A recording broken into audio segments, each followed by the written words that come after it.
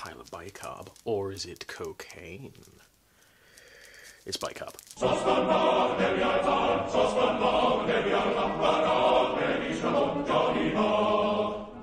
So I tried to film this video while I had COVID really bad, and it's just the most low energy, saddest thing that I've ever filmed, so we're gonna do a take 2.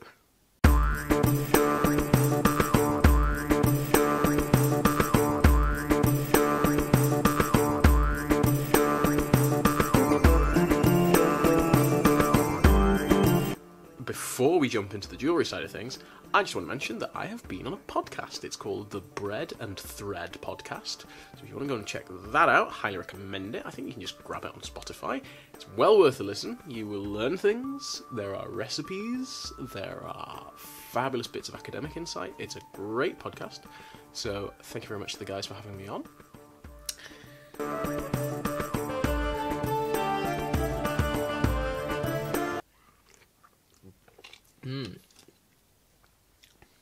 I can taste that. It's amazing.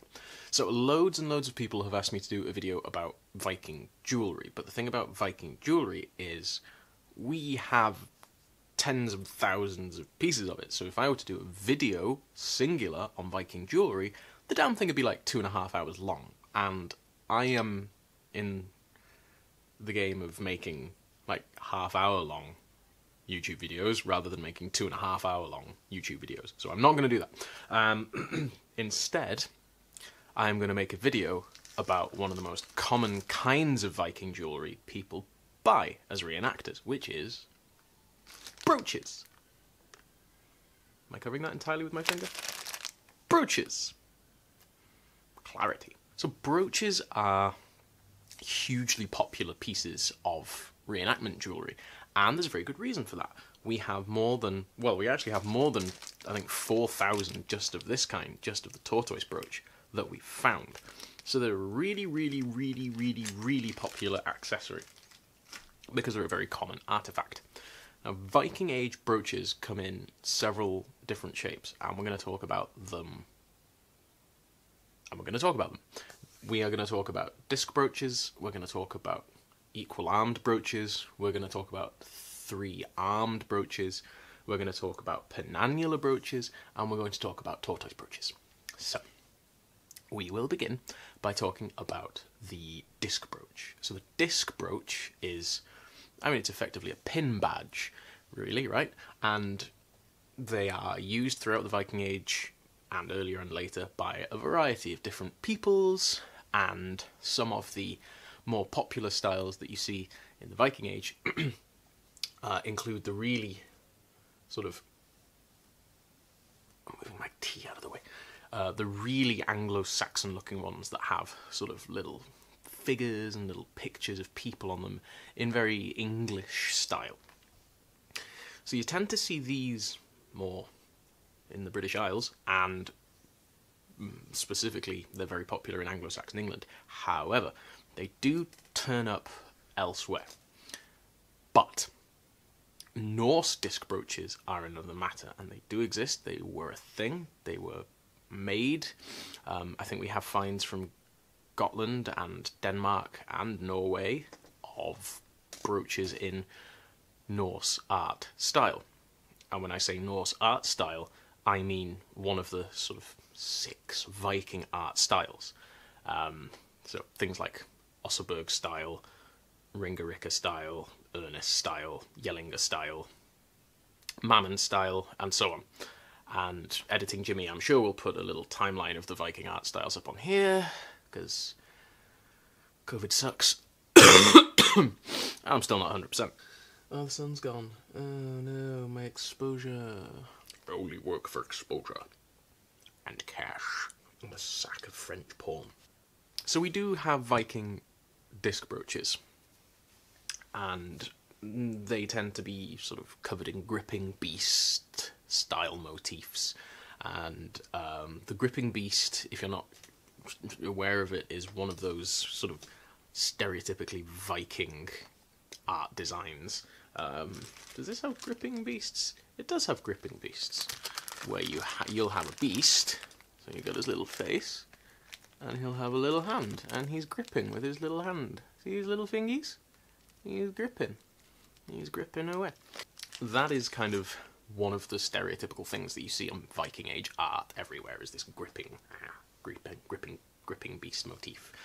I think Reba style is kind of the one that's like everything is a cute teddy bear that's gripping stuff. Anyway, disc brooches. So disc brooches are, as far as I'm aware, one of the least popular kinds of brooch in terms of Norse Scandinavia. They're popular elsewhere. The Carolingians love a disc brooch, especially one that has nice cloisonné enamel work on it. There's a piece of fluff on my mic and it's really annoying me. So if you're portraying an Anglo-Scandinavian or an Anglo-Carolingian or just a Carolingian, of Frank, a guy called Frank, a disc brooch might be a nice option for you. If you are an Anglo-Saxon, a nice big fuller disc brooch might be another nice option for you there. The next kind of brooch that we're going to talk about is probably the most popular kind, penannular brooches. So everybody loves a penannular brooch. If you saw my How to Wear a Medieval Cloak video, you'll know that they're super simple and versatile to use. And chainmail on my Yarm helmet is getting on my nerves. They're really, really fun to wear. They look amazing. They're really nice. And they come in oodles of styles. So there's this kind of theory that the Norse who came over to Britain and Ireland saw these amazing penannular brooches and went, "Oh my god, these are amazing. We must take them home immediately." No, probably not. They were almost certainly already aware of penannular brooches as a system of fastening and found the art style that the Irish and the Britons were using on their brooches really attractive, took that home and went, "Aren't these pretty? We will make our own." That's how they talked. Shut up. I know how they talked. One of those things... So it's one of those things that kind of catches on and becomes hugely fashionable, and right the way through the Viking Age you see people using penannular brooches, various art styles and types. You get very simple bronze ones, which are literally just a bar of sort of roughly round profile with a ring, a pin with a little clasp over it, and that's it. That's boom, job done. You get some made of silver. We've got hundreds of penannular brooches and bits of made of silver. You see the occasional one that is made of gold or that is gilt and that is decorated with gems or glass beads or interesting chip carving or enamel work with gold filigree work placed into an additional plate that's then riveted into a cast bronze or silver penannular brooch. You know, you get all of these kinds of things. And then you get the magnificent thistle brooch. So the thistle brooch is a penannular brooch with sort of stylized thistle flowers decorating it. Makes sense. These guys are, I think, more of a sort of Irish, Scottish, Welsh, Irish Sea sort of area find in terms of where we get them. And if you're looking to go sort of slightly safer, you could get a plain penannular brooch. The one that I have is actually one of the rare cases where something that I just bought on one of these big reenactment stuff websites is actually based off an Irish find. The actual find itself looks pretty much just like this, but it's made of solid silver. So you can go for a cheap version, you can go for a small version, and these things came in all kinds of sizes. I mean, I think the smallest ones we get are like sort of that big, kind of 2-inch, 1.5, 2-inch sized pieces. Some of the bigger ones have a foot-long pin. I'm not exaggerating, there are examples in the Irish National Museum in Dublin, the National Museum, where the pin of this penannular brooch is a foot long. Like, stupidly big. In Ireland, they were used as a symbol of wealth, but they were also used as a symbol of loyalty. So they were gifted by kings and nobles. They were occasionally used as stabbing weapons.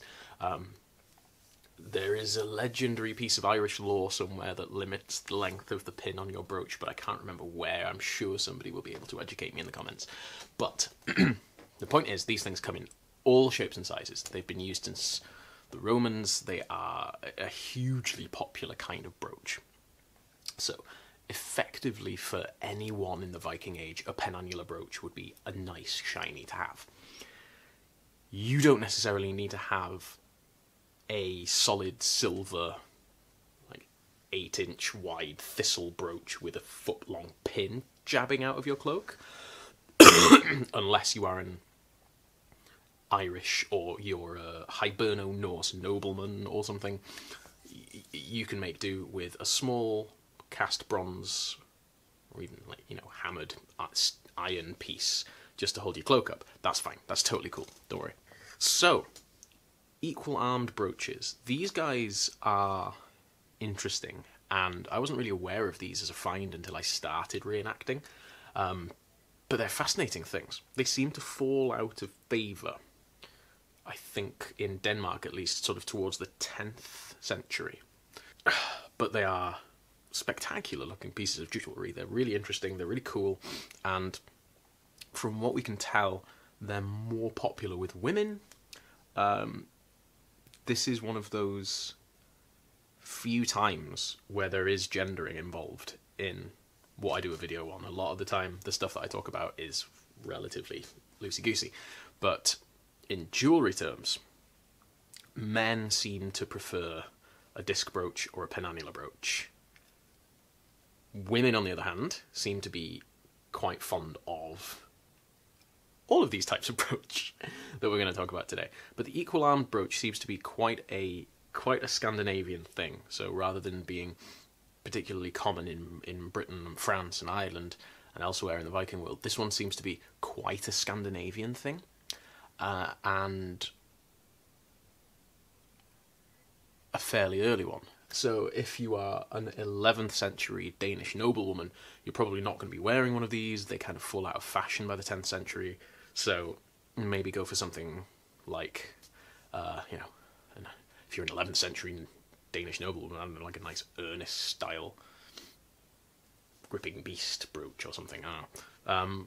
But they seem to be quite high status. A lot of the ones that we found are very intricately made, quite highly decorated, silver, gold, that kind of thing. So they seem to be quite rich. I went through so much tea on this video. So the next thing that we're going to talk about is these sort of 3-armed brooches. And these guys are really cool. I really like these guys. And one of the theories behind them that I think is borne out in the archaeology is that they are based off Frankish and Carolingian sword fittings. So if you see the sword fitting in this manuscript here, you'll see that it looks strikingly similar to this lovely brooch that was found in East Anglia in England.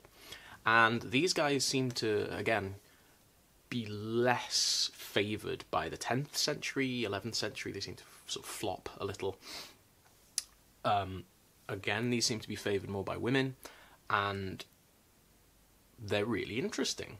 So they are sort of clearly based off this this sword fitting that somebody saw, went, wow, that's really pretty. I bet if I took the back off that and put a brooch fixing on it, that would make a really nice piece of jewellery, and caught on, which is really fun that sort of evolved like that. So you do see these all over the place. You see these in Scandinavia, you see them in Britain, you see them all over the shop. They're quite popular. They come in all sorts of shapes and sizes. Some of them are huge and silver and gold and encrusted with the most wonderful carving, decoration, and riveted extra bits and bobs. Some of them are small, crappy pieces of bronze that are literally just there to hold your dress up. So, depends on who you are. We do see them being worn by women and children. They're worn by children, which is nice. It's interesting to see stuff in children's graves as well. So there doesn't really seem to be much of an age limit on these, but like I say, they come in all sorts of shapes and sizes, and they're kind of good mid-period jewellery, for if you're looking for something interesting that maybe not everybody in your group has. They don't seem to be as well represented in the reenactment world just yet, for whatever reason. It takes a while for things to appear and kind of be well represented in reenactment after they've been discovered and popularised. Hey, maybe I'm helping out. So the next thing we're going to talk about is these guys, the tortoise brooch. So these are really interesting. Like I said at the start of the video, we found more than 4,000 of these guys. Some of them are matching, some of them are mismatched. Some of them are made of bronze, some of them are made of silver, some of them are made of gold, some of them have a decoration that seems to be more popular in sort of Eastern Scandinavia, and some of them have decoration that seems to be more popular kind of towards the western side of the Viking world, which, by the way, is what people mean when they say Eastern versus Western Viking, and a lot of it is a little bit mushy and grey, and it's a bit of a reenactorism, so with them, that's a whole other unpleasant stew for us to pick the gristle out of at some point. But tortoise brooches do fall out of favour. They're not just this ubiquitous all the way through medieval history thing.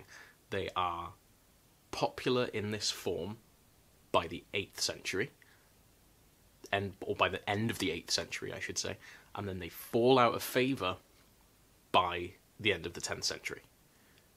So they're not everywhere forever. They kind of get decorated in a variety of styles, depending on which style of art is popular at the time. You'll find an Oseberg style tortoise brooch, or you'll find a Ringerike style tortoise brooch. It might be decorated with lobes of silver riveted through it. It might have a double shell, it might be decorated with gold, it might be carved intricately, it might be a tiny little heap of crap, a couple of inches tall, made of bronze, or it might be made of silver and gold. It depends who you are, when you are, how wealthy you are. These are quite specific Norse items, so they are a part of the sort of classy looking Norse woman's ensemble. Men don't wear these, we don't find men wearing them. These are ladies' wear. They are, as far as we can tell, probably fairly formal or classy. We don't know if they were worn every day. A lot of people are now thinking probably not. In sort of Livonian areas in the Baltic, you see a different style of oval brooch with chains, and then kind of chain separators with even more chains suspended from them. That's a totally different look to what you see being worn in most of the Viking world with these brooches, where you have just an oval brooch at each shoulder, and then you'd have maybe a string of beads, or a few strings of beads. You can also suspend your knife and tweezers and bits and bobs and snips and whatever you have suspended from them, so they're quite useful items. They are sometimes mismatched, so you don't necessarily have to have a matching pair. If you find a merchant who will sell you a mismatched pair of tortoise brooches, good for you. You might be able to commission a private artist or jeweller. More on that in a second. In terms of other brooches that you see things like animal head brooches in Gotland. Some people will tell you they've never been found anywhere else. This is a lie. We have at least one find of an animal head brooch from the UK. Box brooches are another quite northeastern European thing, more popular amongst the Rus. You have things like four-lobed brooch in this intriguing style from the Galloway Hoard that seem to be slightly more popular than initially thought, but are extremely rare find in terms of the archaeology. You have ringed pins, which are used as a brooch, and they're very popular in places like Ireland and the western parts of Britain. Bird-shaped brooches, which again seem to be based off a Frankish style of zoomorphic brooch that becomes popular elsewhere in the Viking world.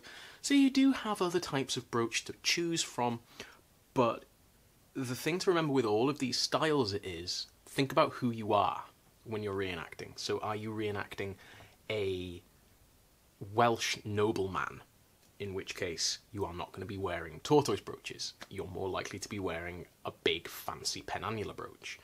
Are you an Anglo-Scandinavian noblewoman of the later 10th century, in which case you might not be wearing tortoise brooches either, and you might have a big Anglo-Saxon style disc brooch to close your sort of mantly head lady.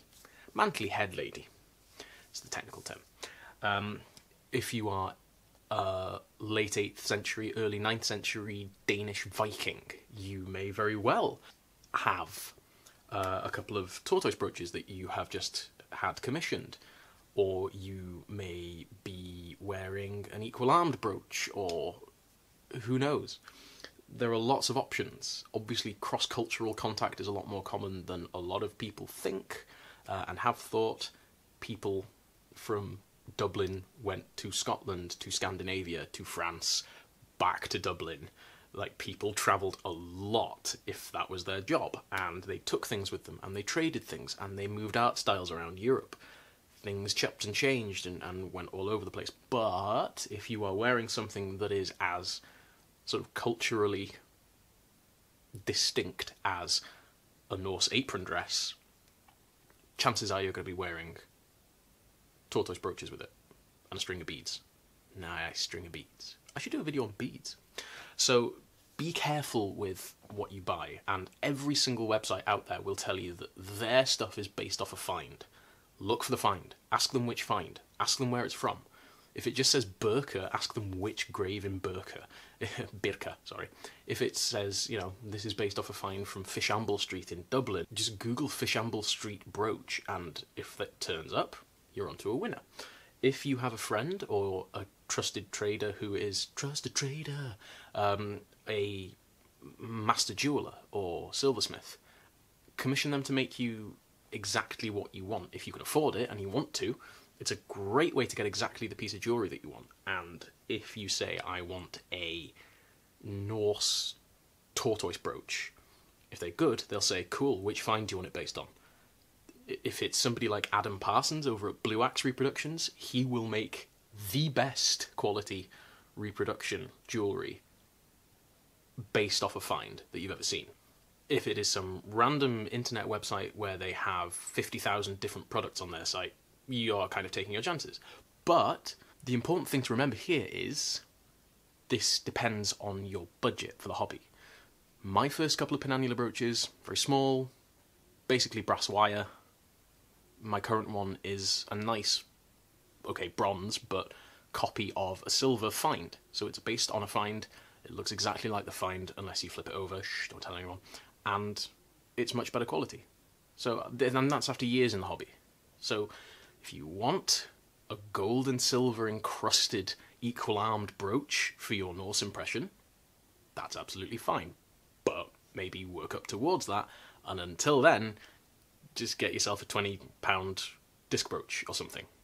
It's totally fine. We have finds on that sliding scale that go from legit royalty jewellery to a little bronze piece of crap. Genuinely. Like, not everybody has to have the incredible silver finery for every single event. And why not have something smaller, something commoner, something for a commoner?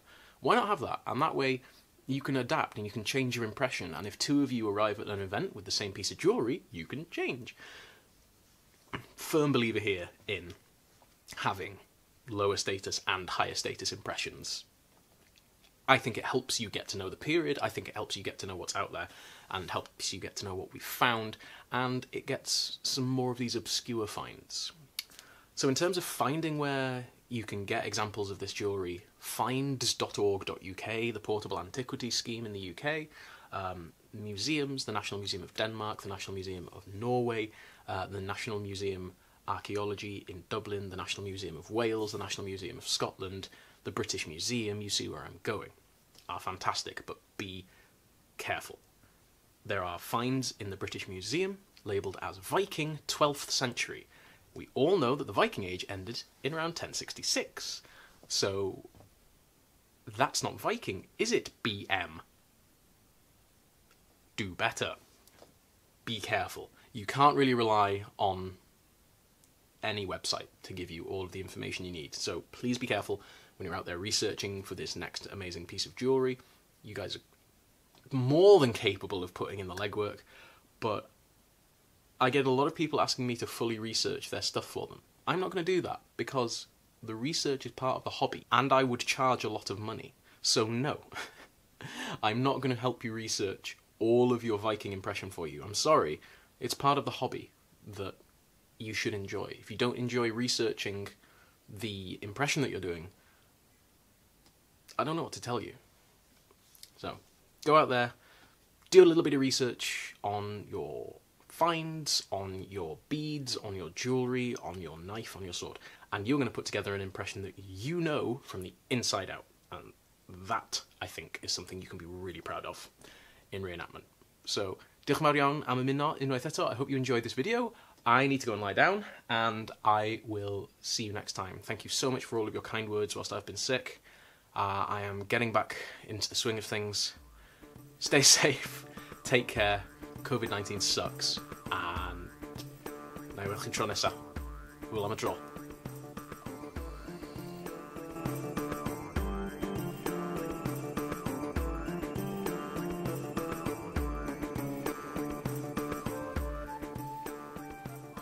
Sweat.